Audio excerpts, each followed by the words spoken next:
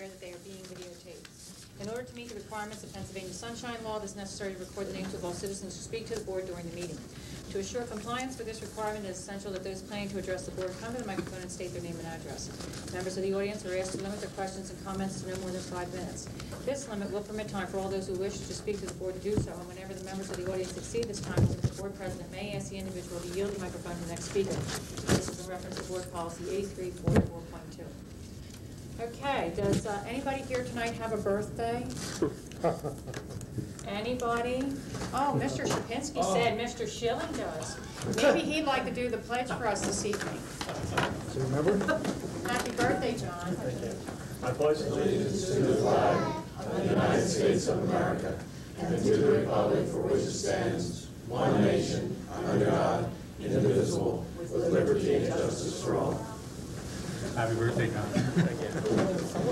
All right. Well, John, would you like to tell us how old you are? It's probably less than the budget. I'm 39 again. Okay. All right. Ladies and gentlemen, I recommend approval to appoint Dorothy Hatfield as Board Secretary Pro Tem for purposes of this evening's meeting. Is there a motion? So moved. Motion by Schilling, second by O'Donnell. Questions? Question. Ms. Mayor, when is the board going to approve board secretary permanently? When is the appropriate time of year for that to happen? Well, my understanding is that could happen at any time. I believe personnel has that under some advisement currently, and I would anticipate before September there be an appointment. Thank you. Thank you. All in favor say aye. Aye. Opposed, nay. Thank you. Ladies and gentlemen, it's your turn. Audience of citizens, you're first this evening. The agenda's before you. Mrs. Penman and Mr. Graziano, you're after. Bobby Penniman, Lansdale Borough. I'd just like to know if there has been a delay in submitting our budget to Harrisburg, and if there has been been a financial repercussion? No. No. That's all. Thank you. Thank you, Mrs. Penniman. Mr. Graziano. Bob Graziano, Tomenson. I have a question about the sheriff's sale that occurred a week or so ago. We're netting approximately, I think, $600,000 between the sheriff's sale and those who came forward to pay so they wouldn't have their property sold. I'd like to know how that's accounted for in this budget, if at all, and if it's not, how does it get accounted for? The way those kinds of things are accounted for is on the basis of estimated interim taxes. As they change hands, they will be taxed. There's no guarantee of the dates or the amounts, and obviously they'll be reassessed once the final closings take place, settlement. So is that approximately $600,000 in this budget as anticipated revenue? Not specifically that $600,000, but we have an estimate in for transfer taxes and for delinquent taxes.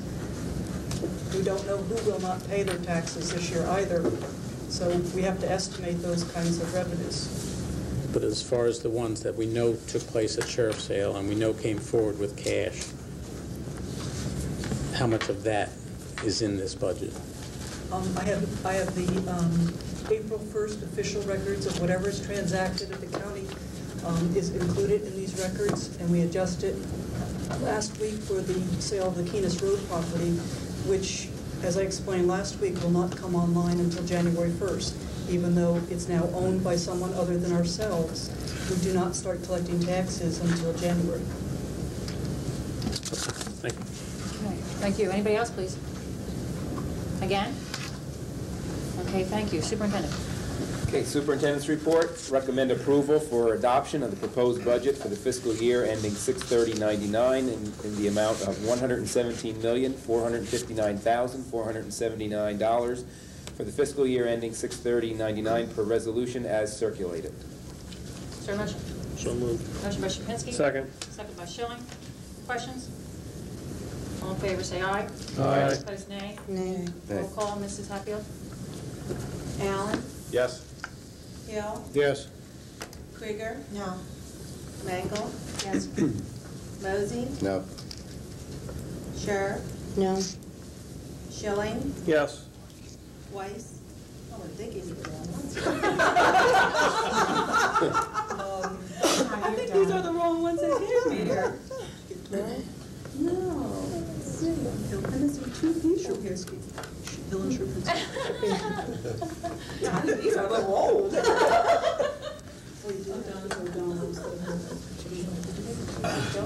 Sorry about that. Mr. O'Donnell? I was told I wasn't going to be here tonight. Yes. Okay, and Mr. Shapinsky? Yes. Okay. 6 in favor, 3 against. Yes, yes, you did. John, you voted. Go ahead, sir. Okay. B, recommend approval of a tax of 15.74087005 mils, being at the rate of $1.57408705 on each $100 of assessed valuation of taxable property of North Penn School District located in Montgomery County for the fiscal year ending 6/30/99 per resolution as circulated. So moved. Motion by Hill. Second. Second by Shapinsky. Questions? Yes. Yes, sir. Mrs. Deddy, this 15.74087005, is that under the new millage rate? Refer that to Frank. Yes, that is the new millage. Well, I thought under the new millage rate, a mill was equivalent to $5 million. I'm a little confused here because I see 15 mills. What are you asking? Well, what I'm asking you is that I understand going through the budget process that under the new millage rate, 1 mill was equivalent to $5 million. Okay, I don't know that that's the case. Well, Let me just give you a real quick way of determining approximately what the millage should be. Assume that your past millage was somewhere in the vicinity of 300 mils. Right. Somewhere between 280 and 300, whatever that was. $300,000 in it. Okay. Assume that this year the millage should be about 1/20th of that, and the reason for that is because last year the ratio was approximately 5%. It was 5.3 or 5.4%, which is about 1/20th of 100%. This year it's 100%. So assume that the ratio between this year's millage and last year's millage, if all things were equal and there was no increase, should be approximately 20-1. So the difference between the one millage and the other should be about 300 to about 15. I don't want to get involved in the dollars and how much it is. It's really rather complicated to do it that way. But just to give you an idea where you are, that's approximately, that verifies the number. Okay, I'm just trying to relate because the book states it's approximately 9.2 mils or something like that, and then I see 15.75, and under the new millage rate, I was led to believe all through the budget process that under the new millage rate, 1 mil was equivalent to $5 million. Well, again, and then when I see 15, you know, I'm just trying to get it straight in my own mind. Are we raising it 15 mils or 9 mils? I don't know where a number of 9 mils would come from. That would seem to be. It was under the old. I know what structure. I know what it's from. It was what? I'm sorry. They asked, even though it's impractical for some kind of benchmark, they asked me to convert the new mills to the old mills so that they can have a feeling of confidence of how does this compare to prior years when they used millage. You know, Well, we're still using mills. It says 0.05 rate. Yeah, but it was 9 Well, mils. the analysis I just gave you by comparing the old ratios, which is essentially 20-1, should essentially be your conversion rate. So I don't know what other tables of conversion you've been given, but the conversion rate that I just gave you is approximately accurate. Okay, thank you. Any other questions?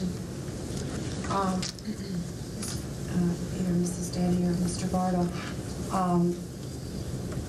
the 15.74 mils is the millage needed to pay for the projected expenditures for next year. Is that correct? Well, Carol, you're probably more suitable to answer this. I would not say so because there are other matters of income that are within your budget. In other words, that you would have to add what taxes you receive plus other matters of income in order to. I understand. I Come understand up. that. Okay. My question is, maybe I should ask it this way. Is the 15.75 mils, which was used in the calculation for people in the community, what is necessary to come to the $113 million figure in the proposed budget for next year. Mrs. Gray. Where's the 113? Under revenue budget, revenues, page 28.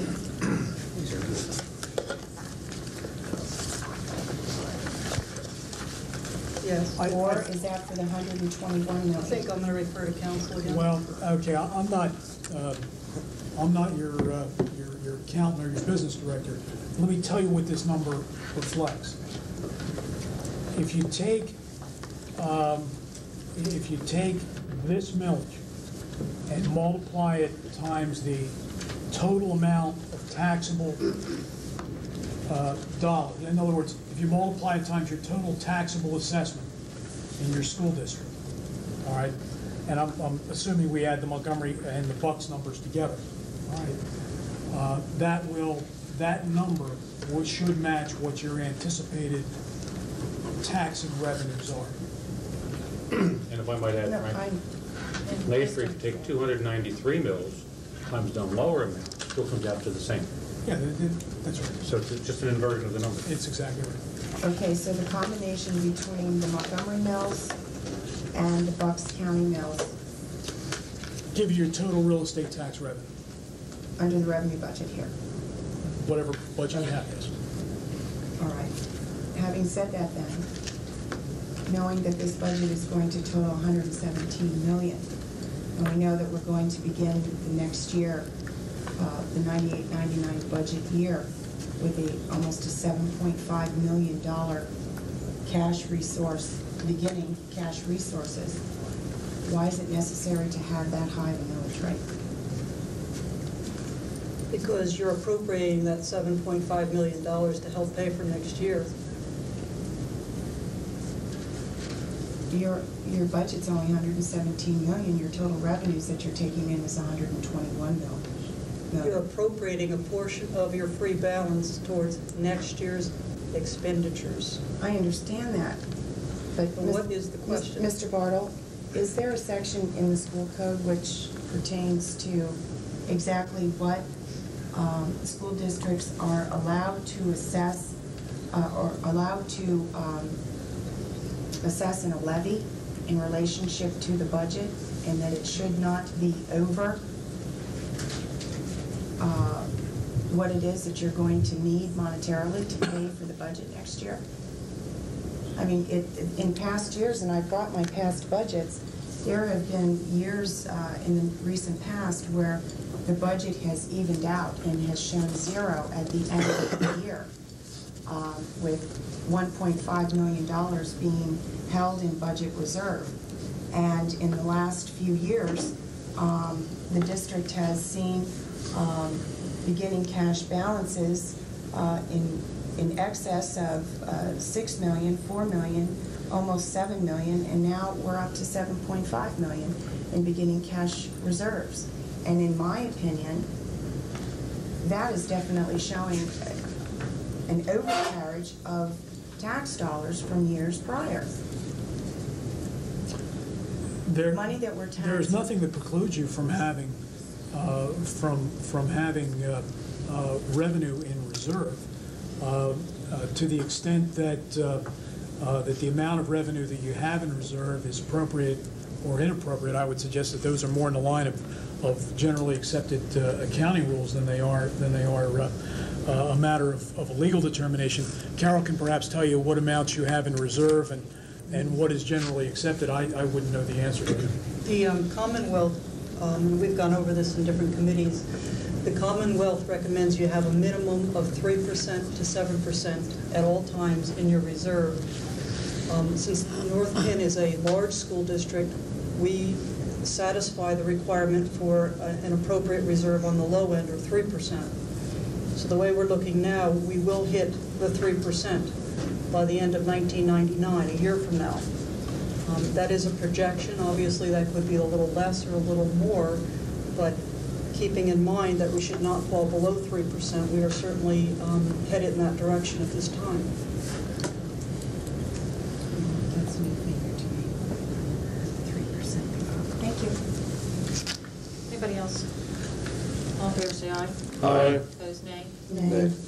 Resolution, vote, Mrs. Hunt. Allen, Yes. Hill, Yes. Krieger, No. Mosey. No. Scher, No. Schilling, Yes. O'Donnell, Yes. Rapinski, Yes. Mangle. Yes. The vote is in favor, 6-3. Thank you. C, recommend approval of a tax of 321.2408163 mils, being at the rate of $32.1240863 on each $100 of assessed valuation of taxable property of North Penn School District located in Bucks County for the fiscal year ending 6/30/99 per resolution as circulated. So moved. Motion by Hill, second by O'Donnell. Questions? Yes, I have one question. Couple questions, I'm sorry. Mrs. Deddy, did you receive a letter from the State Tax Equalization Board in regards to the common level ratio for assessing the millage that is listed here in regards to the budget this year, as we did for the No. Montgomery County? No. Mr. Solicitor, isn't it noted in the school code, I believe it's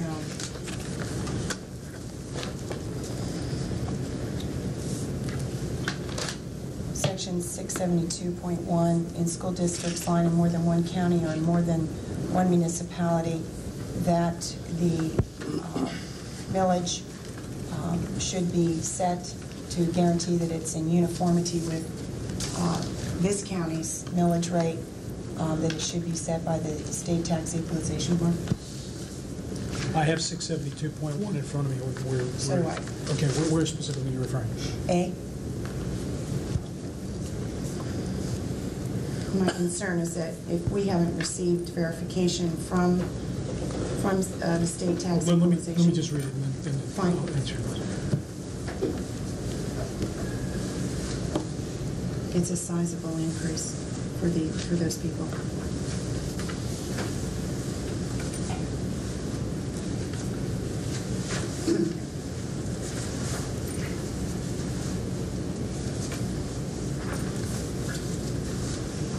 Okay, this particular section does not say that we should necessarily receive any particular document from the State Tax Equalization Board. Essentially what we did was to take the ratio that currently exists in Bucks County per the Bucks County Board of Assessment Appeals, which is the exact number by percentage that the assessment relates to market value. What the State Tax Equalization Board gives you is essentially the same ratio, but they give it to you another way. In other words, what they would do is tell you how many times a 100% valuation would be of the ratio that exists in the county. In other words, in past years in Montgomery County, what the Board of Assessment would have used was 5.3 or 5.4. The State Tax Equalization Board numbers would come back to you as approximately 18.5. In other words, the number of times that 5.3 or 5.4 goes into 100. Did you see what I'm saying? There is no requirement in this section that we necessarily receive any letter from the State Tax Equalization Board concerning that. But the Board of Assessment uses that information, and actually the State Tax Equalization Board receives their information from the county that gives you that ratio. Regardless of which way the ratio is stated, it's the same thing, and that ratio is reflected in these numbers. Well, then why was it necessary to get a letter from them in regards to the Montgomery County thing? I think, you know, we had the reassessment, and the state board, or the county board of assessments came out with one ratio, which was not what we're using.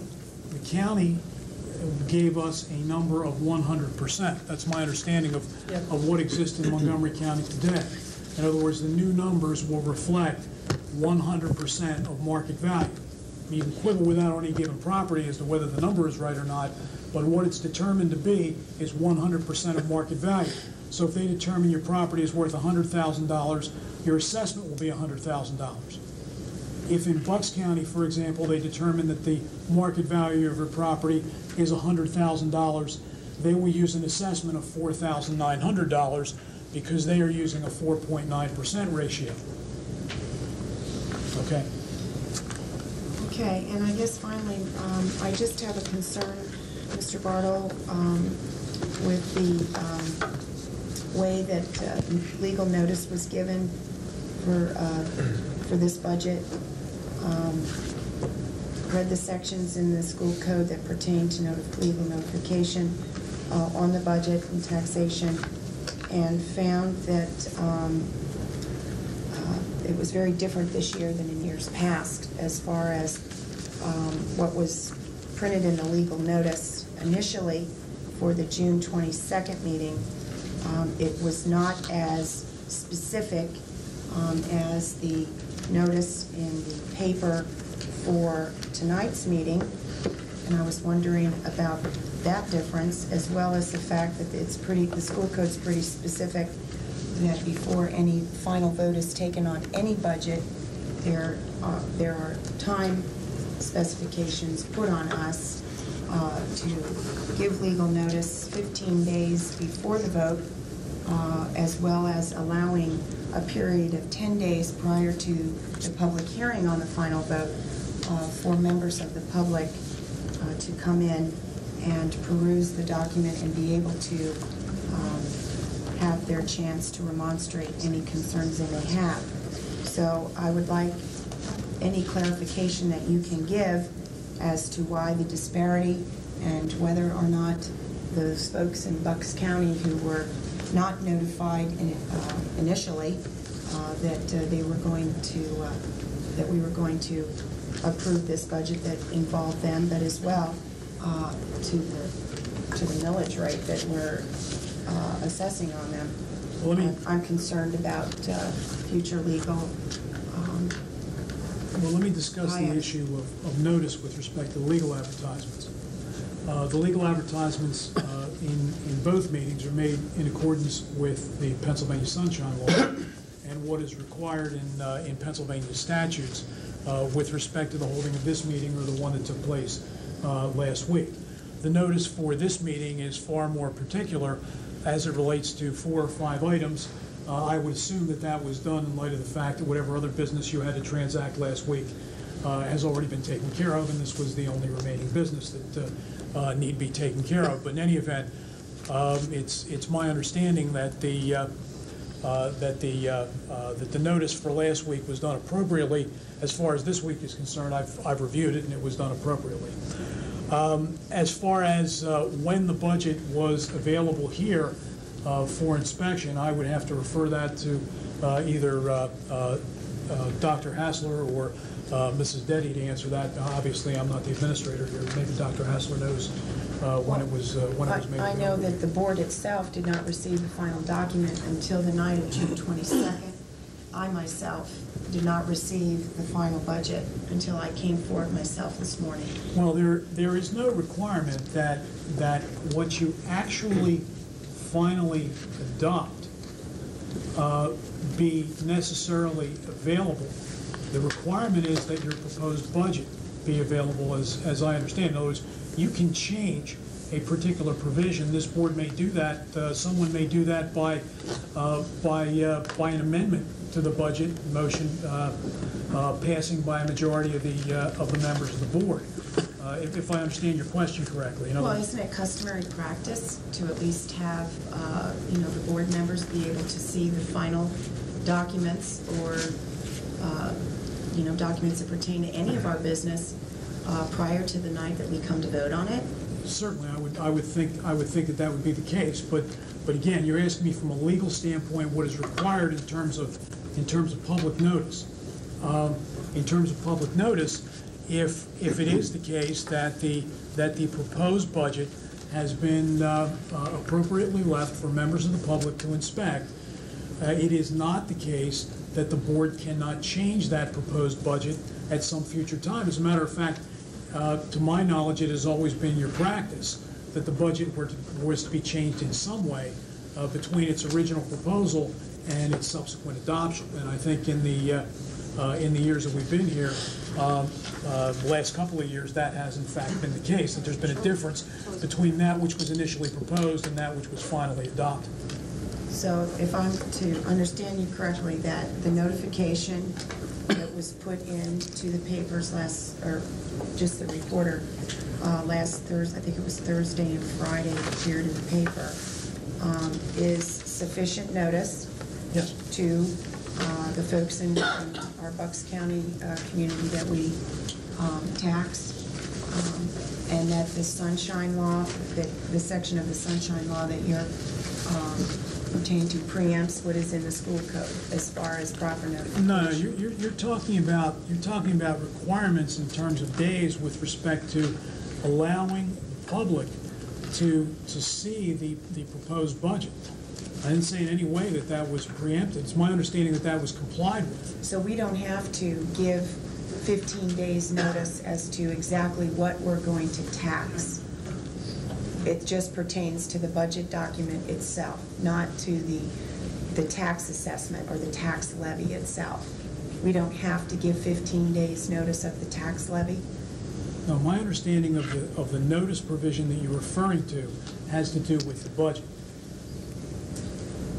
And, well, we're discussing item 3C, the millage that we're assessing Bucks County. And my question Now, the millage may pertains very to- well change within, and probably has, from the time that you initially propose a budget.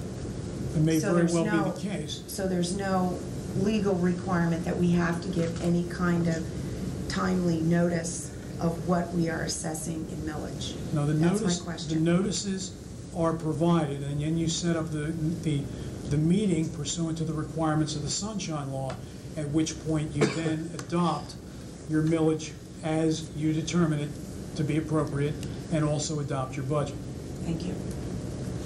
Mr. Bartle, case in point, that evening, I offered those unhappy with the budget an opportunity to take out any programs or make any last-minute slashes to the budget they would wish to make, which would change the tax millage for that evening. I mean, that's why, I guess, it can't be set, because up to that very evening it's approved, it could change. Yeah, I think we're talking about two different things. We're talking about notice that has to be given pursuant to the school code, which I think was done, and then the issue is what notice is required to hold this meeting. And obviously, there'll be changes between any proposal, whether it be millage or whether it be budget, and those things have often been negotiated by members of the board to get to final numbers. But you can't advertise in advance what your millage rate is going to be, because it has not been approved. And up to the night it's approved, it could change. Yes, it could. That's fine. Any other questions? The only reason is because in past years, there has been legal notices, as in tonight's, as was noticed in the notices for tonight's meeting, the millage that was going to be assessed. And as far as making cuts in the budget, I personally of the mind, when you start off with almost an $8 million cash resource, it didn't seem to me like you needed to raise taxes very much at all, let alone almost 9 mils or 15 mils, whatever. Thank you. Good question. Go ahead. Mr. Bartle mentioned the 4.9% ratio, but Carol, when we had discussions, you were talking 4.8%. Which common level ratio did you base this millage on? Excuse me, Mr. Chair, I just used that for example. Okay. I didn't verify that number. I know, just that's why I'm assumed in the conversation, it's not my job to be verifying the numbers. That's why I'm asking her to please verify the number that she used. Jay Taylor from your office telephoned those into me on Thursday. Okay. That's where I got it from this chair. Which number did you use to base this millage on? Which common level ratio? 4.9, what'd she say? It was 4.9? Because you talked to me about... I thought it would be either 4.8 or 4.9, but he had to make the legal determination of which one is most appropriate. Oh, it's 4.9? Yes. Okay, that's fine, because that's the 96 common level ratio for Bucks County.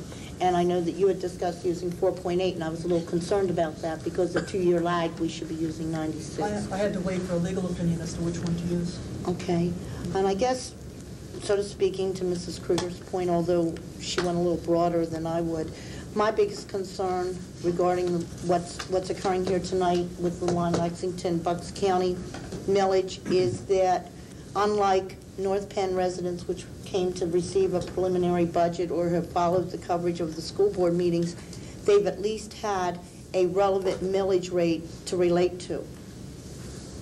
And most school districts which fall into two different counties, such as ours, would have in their budget the millage for, say, Chester County, as well as the millage as it's related to Montgomery County, or be it like Upper Perk with Berks County and the millage for Montgomery County.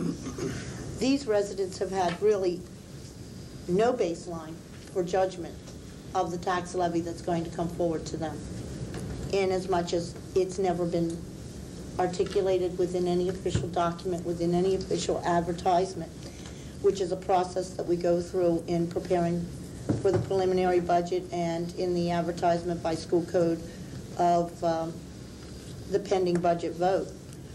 And while it may be legal, and it certainly wasn't intentional on the part of the district to withhold this information, they're a victim of circumstance and past ghosts of poor processes and from the past again, not from the future. But as we're catching up with it, they're going to be hit with almost a 39 mil tax hike, and they couldn't see it coming. And ethically, it seems very wrong for them to be treated with a different baseline of information and opportunity than what's been required, by law, basically, for Montgomery County residents for every budget process I've ever followed. And I would like to commend Carol and our solicitor's office, though, for reacting and working to clean this up to prepare for tonight. I know that there was a lot of internal discussions and review and a lot of study for such a unique situation to have occurred like this that would challenge any school district solicitor and financial department upon the discovery. So I'd like to pass on those commendations, but I'd also like to note how extremely unfortunate it is for the residents of this area to have to be faced with this sudden dilemma and tax increase. Okay, all in favor, say aye. Aye. Opposed, nay? Nay. Roll call, Ms. Stitt. Hill, Yes. Krieger, No. Mosey, No. Scher, No. Schilling, Yes. O'Donnell, Yes. Allen, Yes. Sierpinski, Yes. Mangle. Yes. 63.